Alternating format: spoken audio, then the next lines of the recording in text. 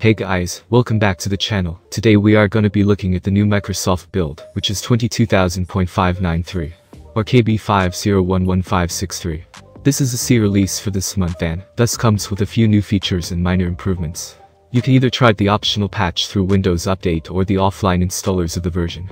The new update is an optional update, and it will not install automatically unless you categorically click on the Get Updates button.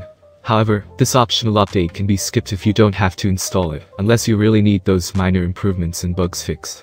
Talking about the improvements that come along with the new update is not that big.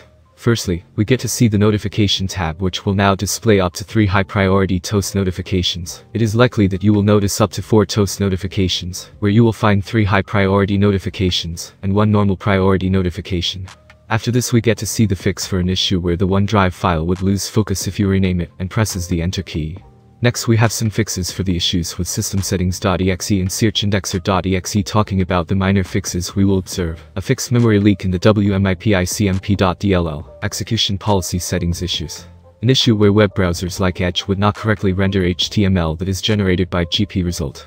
An issue where PowerShell tests for AppLocker wouldn't work with access denied error. An issue where Kerberos.dll could stop working within the local security authority subsystem service. As you may know that Windows 11 officially supports newer processor with TPM 2.0 and Secure Boot.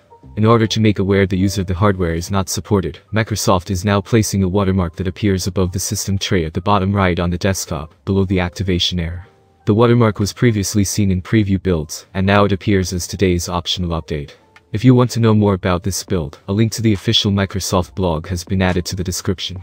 So, that was all new from Microsoft about this build. Hope it was useful. Consider like for the video, subscribe to the channel. Thanks for watching and have a great day ahead.